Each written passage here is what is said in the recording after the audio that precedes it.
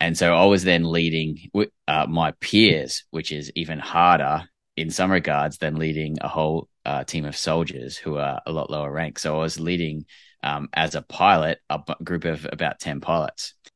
So that was a big pivotal moment for me as I learned, particularly the first 6 months of that role, in going, all right, I need to bring my team in, get everyone's opinions and thoughts about a particular plan, but then clearly communicate the intent, the decision, and then how we're going to do it and go from there. So That does sound like a very unique challenge. Were there times when the people that you were leading, because you said they were your peers, were there times where they would challenge your decision? Were there times where they did not agree with what you were saying? Was it a more brave group in the way? Was it a more outspoken group because they were your peers?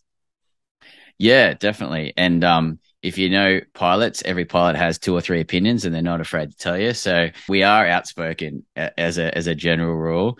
Um, Mm-hmm. and so I had to take an approach where, all right, let's get in, let's have the debate.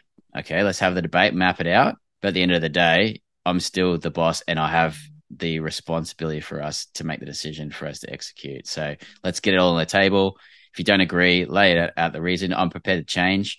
I'm prepared to change my opinion if it's within the bounds of what we can do. And this is where I started to really learn intellectual humility, which I think is a really key trait of a leader.